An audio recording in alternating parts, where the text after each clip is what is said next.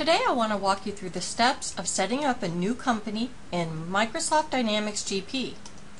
We're going to go to All Programs, Microsoft Dynamics, GP 2010, and GP Utilities. And this is going to open up the login window for the GP Utilities. You must be logged in as System Administrator to perform this task. You'll click Next to go past the Utilities Welcome window, and then the system's just going to check to see that you're on the current version and everything is synced up right, and it is. And we're going to choose the option to create a company, which is the default, and we'll simply click on Process. The next thing we need is to create a company ID, and this is going to be the SQL Server database name. So you want it to not be too many characters. And then you'll enter in an additional name. This will be the name of your database, your company name, in other words.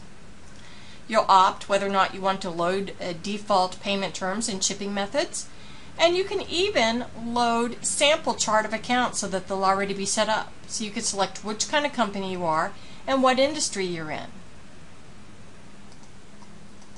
I'm going to actually select a service company. And then you could choose to copy access from an already existing company. And then click on Next. You'll click Next past the default path locations, and then you're ready to begin. You could review all your data as you have it set up. You may choose to copy all of this and paste it into a Word document so you can see how you've set it up. And click Finish, and the installation process will begin running for you. Now this will take a while, so we'll stop and check back in just a moment. Okay, now that it's finished creating all the tables, we get a couple of questions about setting up the company. Do we want to set up the company later? Do we want to set up the company using the configuration wizard or migrate existing data? I'm going to choose to set up the company later and click Next. And now I'll launch Dynamics GP and I'll log in.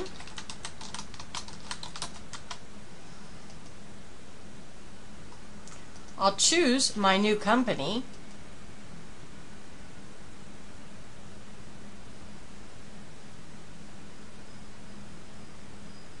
The first time you log in takes a little bit longer than each time after that. If you have a lot of additional products or additional modules in GP, it'll start creating those tables for you as you go through.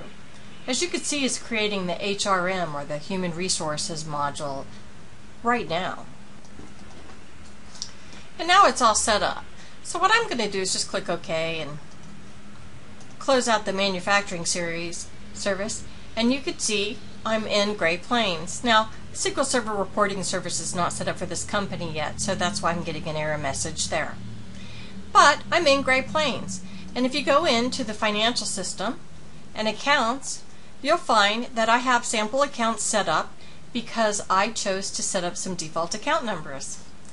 So, this is a great way to work, so if you need to add a new company, I hope this helps.